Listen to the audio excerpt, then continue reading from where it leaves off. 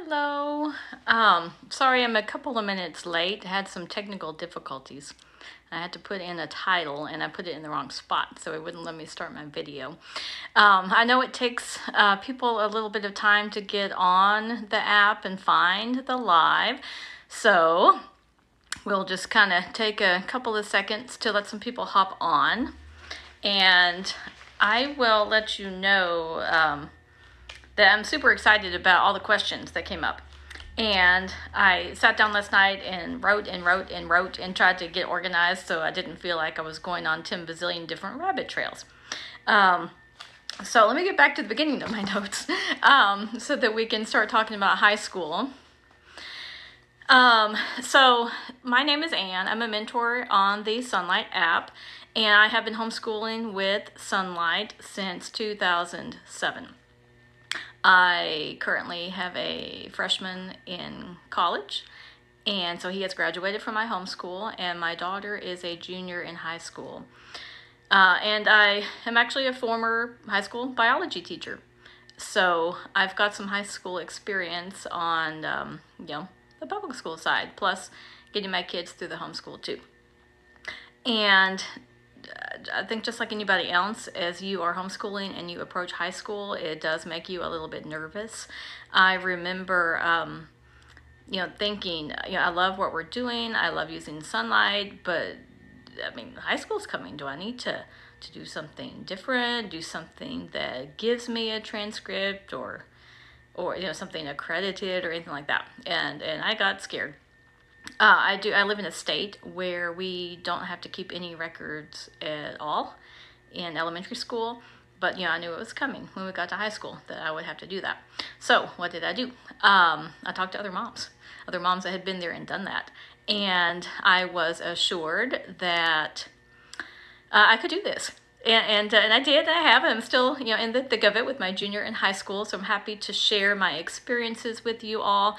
And as you do come on, definitely pop questions in as soon as you think of them, so we can address whatever you guys want to talk about. So in my notes, I have written down things about different topics concerning high school that touch on what the questions were that people had in the app this week. So I do want to start by saying, when you are getting close to high school, you should check and see if you have any requirements that your state needs you to fulfill in order to graduate from your homeschool. Like I said before, I live in a state where we really don't have anything specific. We are considered private schoolers, and so we can do what we want to do. But still, you kind of need to have an idea of what should I do. So even if you don't have any state requirements, I do encourage you to look at what the public schools in your state do require. And if your child is college bound, you should definitely look and see what the colleges want you to have. And it will vary a little bit. The most competitive school that my son applied for required or wanted you to have 4 English credits, 4 math, 3 of which had to be Algebra 1, Geometry, and Algebra 2. And I'll pause here for a quick second because Ashley on the app did bring up a concern about math, about being behind in math. The thing about math is that there's no way to rush math. There's just no way to do it. You have to go with their pace for them to learn what they need to learn with math. So if you do feel like you are getting a little bit behind in math, and you're afraid you won't be where you need to be in high school, I would say just slow and steady wins the race. You can, keep on doing math during the summers, and even if they're a little bit behind at the moment, math is repetitive, and you'll see things again and again, and sometimes things click when they just didn't click before. Maybe they just needed to be a little older, or who knows what the experience might be where something clicks with math. So, but to be a college-bound student, you want to see Algebra 1, Geometry, and Algebra 2 on the high school transcript. And if the college wants to see a 4th math, then that is your choice. So back to, this was the most competitive school that my son happened to apply for, what they wanted to see on your high school transcript. Okay, there was 4 English, 4 math, 4 science. 2 had to be a lab, science, but you could choose 2 from biology, chemistry, or physics. They wanted 3 social studies, 2 foreign language, and 1 fine arts. And then, of course, you would fill in electives for other credits. Other variations that I have seen just doing my own, looking into schools for my kids when they were ready to apply. For English, again, that's totally standard. And the really cool thing about English on your transcript is that you just can call it English 1, English 2, English 3, and English 4. Super simple. Some of the schools we looked at just required 3 math and 3 science instead of 4. 3 social studies, 2 foreign language. That was pretty typical. And then the 1 fine arts. And then, of course, the other credits and electives can vary. I'm in Texas, and to graduate from public school in Texas, you have to have between 22 and 26 credits. So, when do you earn these credits? We had a question come up about this. Sarah R. on the app has a 12-year-old going into 8th grade, but is really going to be doing 9th grade materials. And she listed some different options, and they really are all definitely options you could do.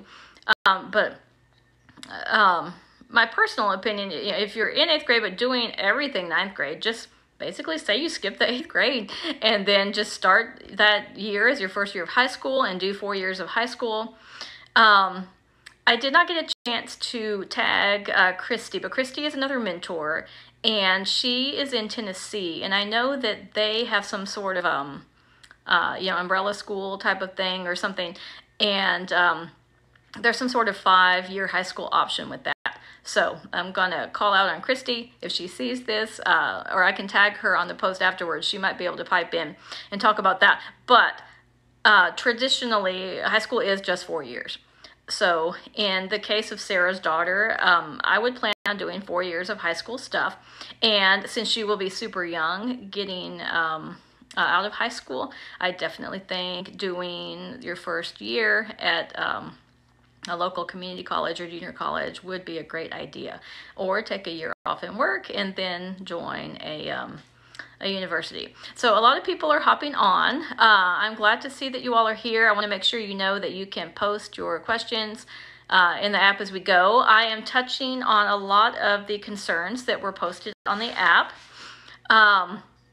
So right now, I'm just wrapping up talking about high school credits. Now, high school credits can be earned before the 9th grade if it is a high school level course. I think the most common one is Algebra 1. A lot of kids will take that as an 8th grader, and that can go on your high school transcript. But that really is the main one. If you've got a history class, the literature-basedness of Sonlight can make things a little bit confusing sometimes because, some people use level H for 9th grade. But let's say you're in 8th grade and you're doing level H. Well, you would not put that on your high school transcript. Whatever you're doing for your history, you will just put whatever they do in 9th and 10th and 11th and so on. So that, here's another question from the app, specifically about science, high school science options. And this is from L Tabit 38 from the app. Oh, good. And I see that she has joined. So high school science options. Sonlight offers the Apologia and the Berean Builders are the 2 publishers that Sonlight carries. And the Apologia titles all start with Exploring Creation with, and the Berean Builders all start with Discovering Design with. And these high school courses are designed to be done independently by the student. The textbooks are written to the student. There are questions. All of these books have the same format where you've got reading scheduled, and at the end of the reading will be just 2 or 3 questions, and the answers to those are in the back of the chapter. So as your student is going through, it's totally okay to not know the answers or know how to figure them out, because you'll just flip to the back and read the explanation and learn it as you go. So they really are designed to be done independently.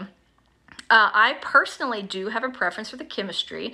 I have used, for both of my kids, the Berean Builders Discover and Design with Chemistry, and I have done the labs with that in our homeschool co-op, and it's really cool because they all work, and it's really great when the high school, your science labs actually work. So I know that the comment that she heard from other people was that they are really tough classes. And that's true. They are. They're really tough. You can definitely consider them to be, prepping you for college, for sure. They come with a textbook, a solutions book, and either a Sonlight schedule or the Apologia student notebook, so you will get a schedule for your student to follow. They are all very vocabulary heavy. Any kind of science is. There's just a ton of terminology you get to learn when you do anything science. So I want to emphasize, and this is so important, that you are in charge of the assessments for your class. Okay, I think I mentioned at the very beginning that I was a high school biology teacher before I started homeschooling. And of course we had a textbook that we used. And the textbook came with tests. I never used them. Never, ever. I made my own test based on, what I chose to emphasize or go over. So I'm not saying that you've got to, create your own tests for your stuff, but you can absolutely modify anything that is given to you in any kind of high school science class. I mentioned the vocabulary heavy part. Well, back when I taught biology, of course, we had a ton of vocabulary words. I never had my students just sit there and define the words. I just didn't. To me, that's a little more busy-ish work. Not that you can't get anything out of it. You can get something out of it. But to me, you learn the vocabulary as you learn about what the words mean and read about them in context in the chapter.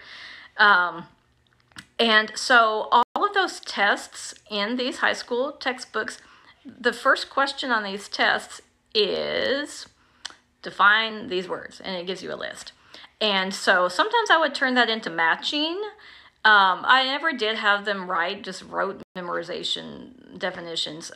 Another idea is to use that vocabulary to change the question up and say, use this word in a sentence so that you understand what it means, even without just spitting out some sort of dictionary type of definition. And then same thing for the test questions. I think that open book tests are a great idea when it comes to some of the high school subjects, because it actually, is a skill to be able to look things up and to be able to understand what you're reading, to answer the question that is being asked. So if you feel like the tests are not suited to your child, you are absolutely free to modify those in any way. And let's see here. So any other questions about the high school science? If you have some, please pop them in there. I guess I kind of rambled on and on, but the point is, it's your class. You're using some materials, but it is your science class, and you can absolutely make it what you need to be. You have a busy week, make an open book test.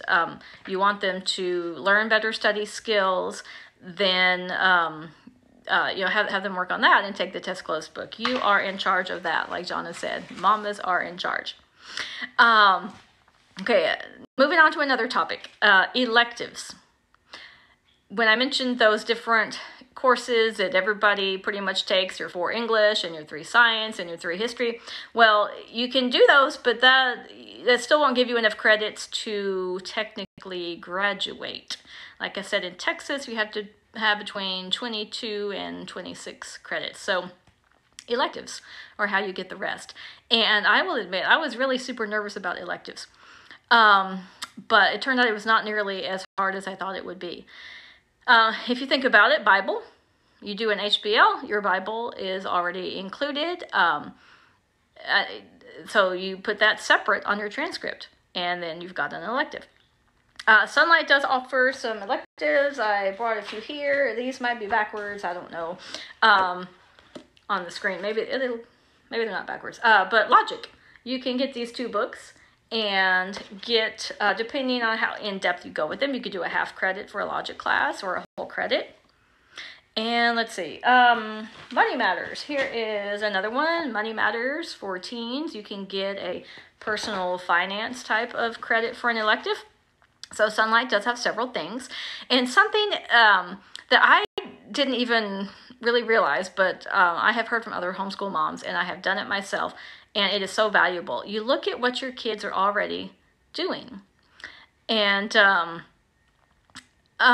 so let's say your child is in piano lessons. Well, you get to put that on the transcript. I know that if they were in public school, that wouldn't end up on their transcript because it's only the things that they do in the public school get on there. But in homeschool, you can put other things on there. You can put your music lessons. You can put dance. You can put athletics if they are on some sort of sports team. One of the things that my daughter has done in our co-op is a cake decorating class, a baking class. This semester in the co-op, she's doing a candy making class, all sorts of things. And so I'm calling that culinary art. Do they have any kind of hobbies like shop or auto mechanics? We personally have not done any of that kind of thing, but if you've got a hands-on type of kid and he and his dad, work on the car and stuff like that, and it actually adds up to a decent amount of time, you can add that kind of thing as an elective. Does your high schooler have a job? You can call that occupational education and have that as a credit each year. So all of these things can be on your transcript every single year. But going back to that culinary art thing, so I said my daughter took a little class here, a little class there, did some stuff at home here and there. So it all totals up to be, let's say, a half credit of culinary arts. And you just decide where you're going to put that on the transcript. I'm going to put that, first semester, sophomore year. It does not matter that it wasn't all done in that semester. That's totally okay. You just, it's a way to list everything that they've done. Another way to put things on the transcript is by subject. So you could have history and just list all their history they've had. Then you can have math and list all of that. And if that seems like a more logical way for you to do it, then that is fine too. So let me get back to my notes, make sure I'm not skipping anything. Oh yeah, I've been mentioning all these credits, half credit, whole credit.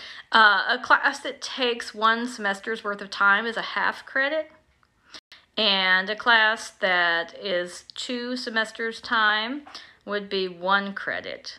But like I said, it doesn't have to be done in a specific time frame from September to December. That does not matter.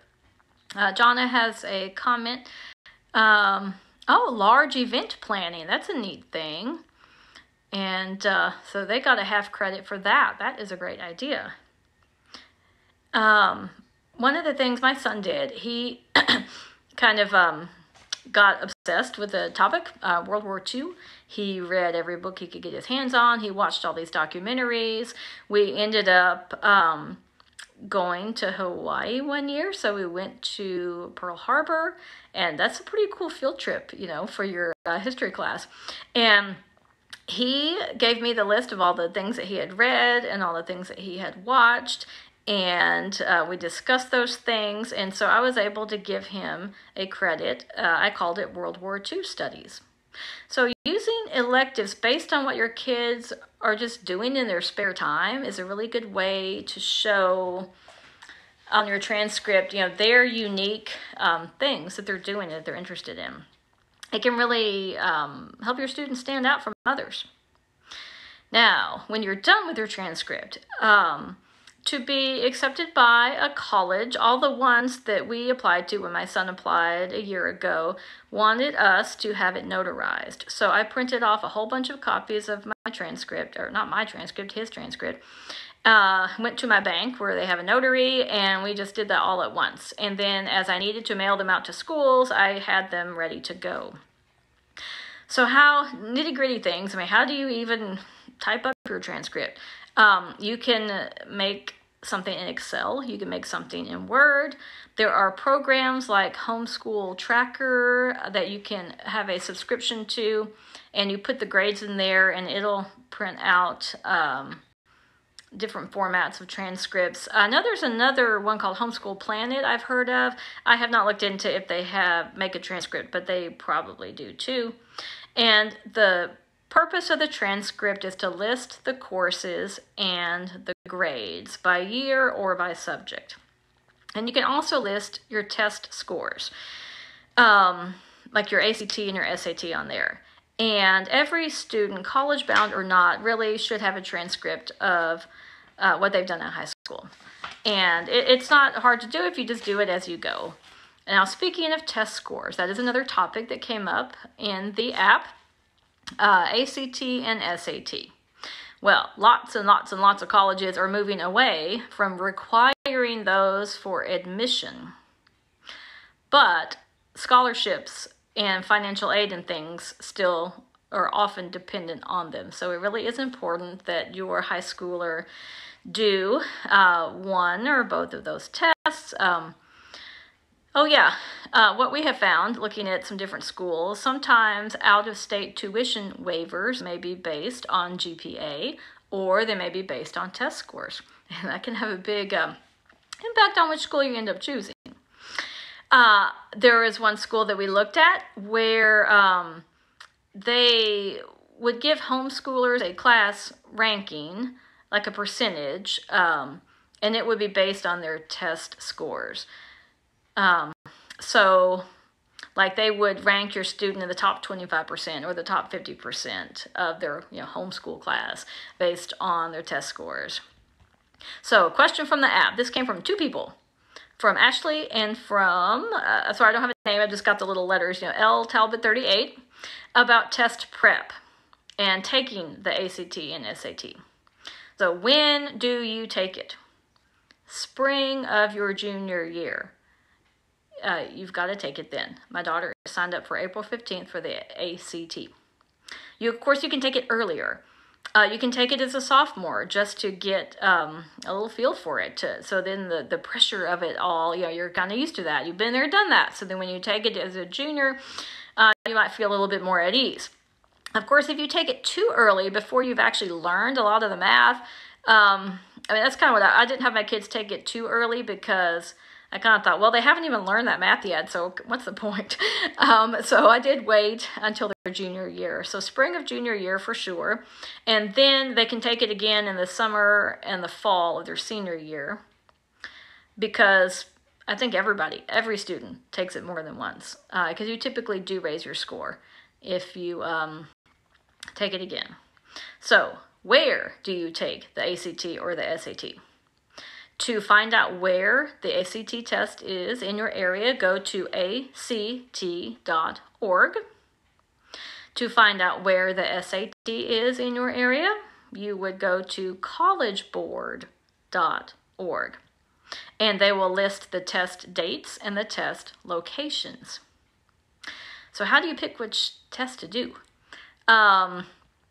Well, I don't want to take the time. This actually might be a whole other live app topic. Okay, it could be. Let me know if you want that, about the differences between the two tests and kind of how to pick which one you want to do. But it turns out that my daughter could take the ACT. It's about 10 minutes away from our house. To take the SAT, we have to drive 45 minutes. So there you go. Decision was made. So prep. How do you get ready for these tests? Of course, just doing your school, learning your math, and doing your language arts and your English is prep all by itself. But your student needs to be aware of what kinds of questions they ask and kind of how they're run. So you definitely want to practice with some actual released tests. I have always gone to a used bookstore to pick up some books. It doesn't matter if they're a couple of years old. The tests have not changed that much recently. The SAT is going to do away with their essay, though. They're about to do that. But the timing really can be an issue with some students, and so you really want to do some practice ahead of time, timing the different passages. And Okay. I've already mentioned that most take the test at least twice. Okay, this is something I did not mention yet. I'm glad I put it in my notes. Some colleges will super score your test. So let's say you take it your junior year, spring, and let's say you're doing the ACT, and you do really well on your English and your reading, but not so well in the math because you're still working through your math class and you haven't quite learned all that stuff yet. Well, let's say you take it in the summer and you up that math score. Well, a lot of schools will take the highest score from each of the 4 sections and they will count that as your score on the test. It's called super scoring. Now, some schools do it and some schools don't, so you will have to look into that and see. The next question from the app had to do with communicating with colleges about, when do you do that? Anytime during high school is fine. Like I said, if you're wanting to plan what your child needs on their transcript, you should be looking their freshman year to make sure that you are giving yourself time to have all the classes on there that you should. College visits are really important. You will get a feel for the school and the campus and all that. And you can do that anytime during high school. But you don't want to just drive up and show up and walk around. You want to officially sign up for a campus visit. So it will be in their records that they have visited. And then you get to visit with the admissions people and the people in the department that they might be interested in. I just did a visit recently with my daughter, and we signed her up to go to 2 different departments, and she really learned a lot from that visit, that she was really not interested in the coursework and the type of thing with the one department, and she really was in the other. So it can really help you see what you might want to go into. And that leads us to the next question. Sunny asked, how do I identify what your students want to do? That's such a tough question. And of course, every child is different. Mine are 2 polar opposites. My son has always loved history. If anybody has read 20 and 10 back from level A, I'm serious, that just got him hooked, and he has loved history ever since. And he's always known he wanted to do something with the study of history or something like that. So we used the flexibility of homeschooling to try to hone in on what he might want to do. So he loves history. We homeschool. We have a flexible schedule. We took 3 whole weeks off of all of our regular school stuff back in 2020. And he worked 3 weeks as an election clerk for early voting, and then worked, a whopping 14-hour long shift on election day. And, we couldn't do that if we didn't homeschool. And so now he's a political science major. He looked at the course lists for those different degrees between history and political science, and just looked at all those classes he would get to take with political science. He's like, I want to do this. This is what I want to learn about. So other ways to use your flexibility of homeschooling to try to determine their interest is to get a job or an internship in a particular field. I actually did that in high school, in public school. It was called the Management Internship Program, and I got set up with a veterinarian to work for them one afternoon a week after school. And it was a great experience, but I did learn that I did not want to end up being a veterinarian. So I went the high school biology teacher route instead. So getting in the community and shadowing people,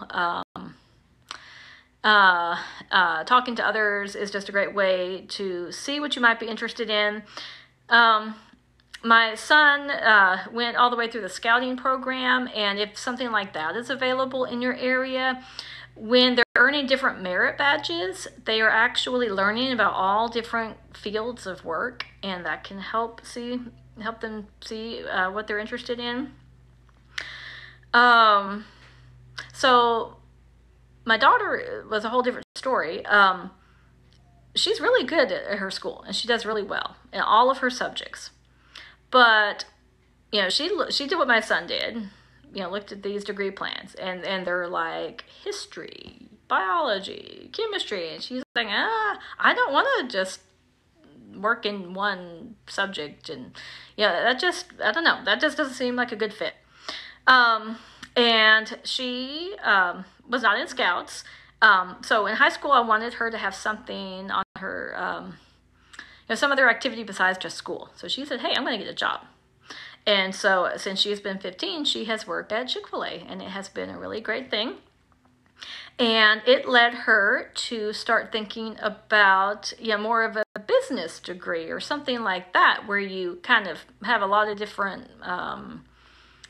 I can't think of the word, different things, that are combined. It's not like you're just doing, chemistry, you're just doing math. You get to apply, that's the word, apply a lot of different things in your job.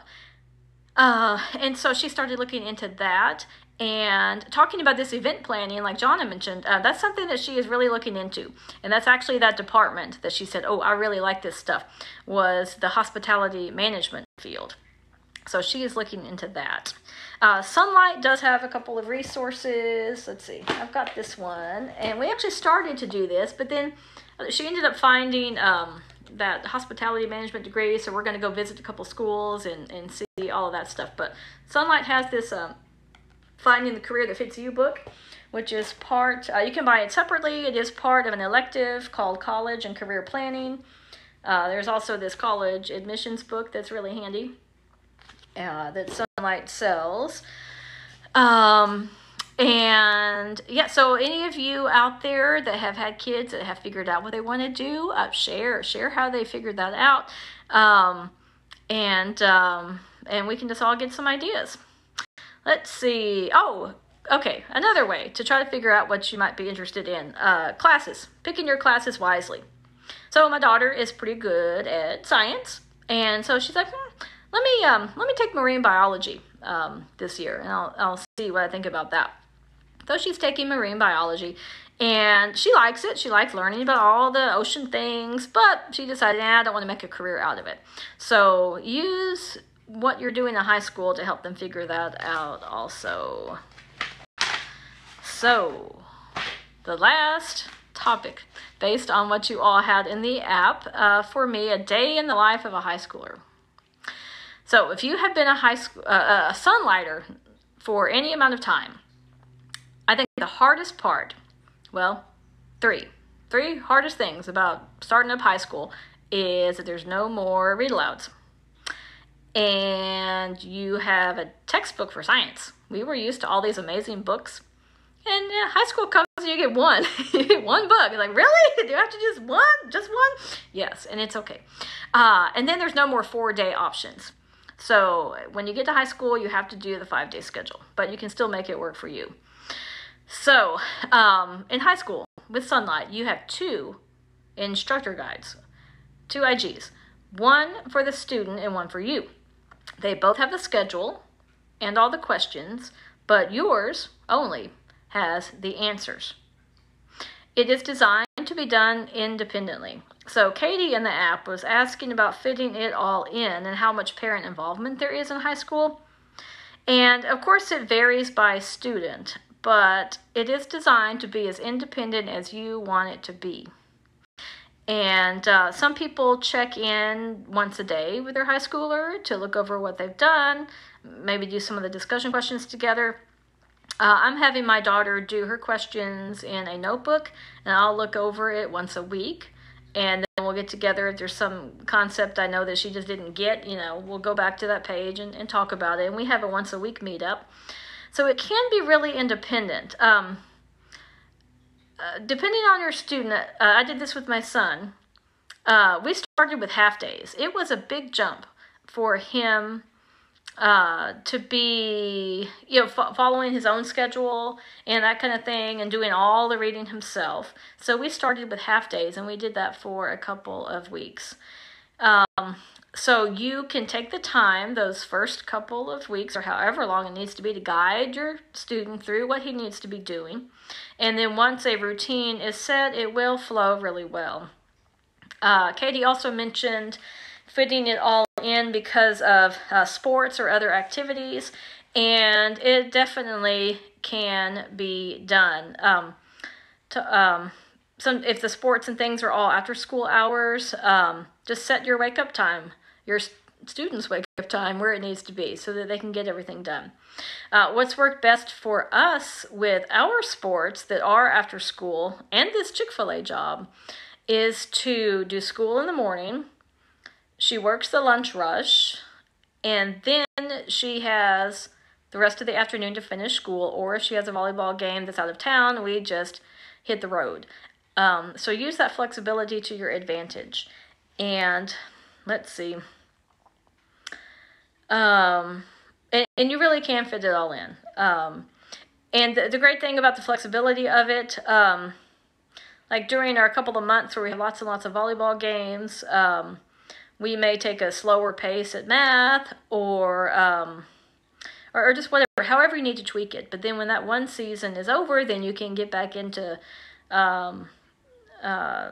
doing more of the things that you had to kind of set aside for a while. Because, you think about it, you've got the whole year to get everything done. But in my experience, watching your kids develop that independence is really a joy. It has been fun seeing them take control of their schedule, seeing what they need to do every day, and then plan accordingly. Just last night, my daughter was, before she went to bed, she was working on the stuff for her next day, for today, because she has a volleyball thing this afternoon, and she's like, I don't really want to have to do school after I get back from work. And so she just did what she had to do. And it definitely prepares you for the future, for a job or for college, whatever the case may be. That independence gets instilled in them, and a work ethic too.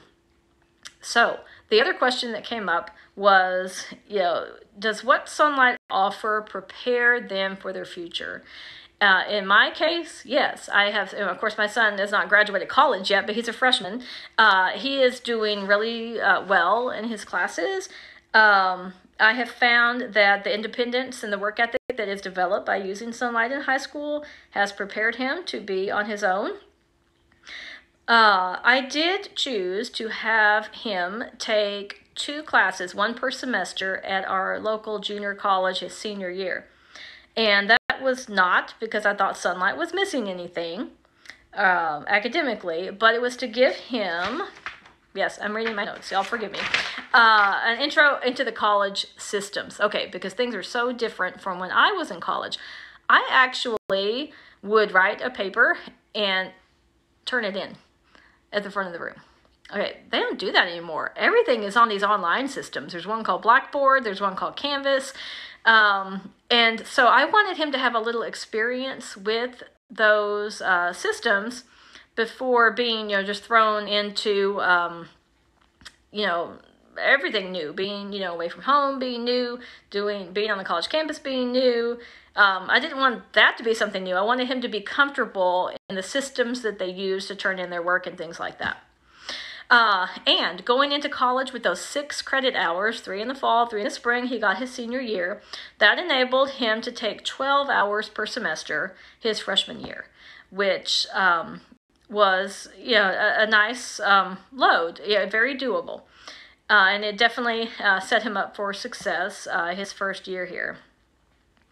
And talking about Sonlight preparing your kids, you all know how you really go in depth when you're reading all the history and reading the literature, and you're talking about, why this character is doing this and what is the reasoning behind this. And you really get a balanced education. So I got to share this story that just happened this week. My son is in a communication class at his college, and so basically speech, they call it communication. Every student chooses and gets approved by the professor a term topic that will carry them through their speeches all the way along. So the first speech is informational. The second speech is analysis of controversy, and the third one is persuasive.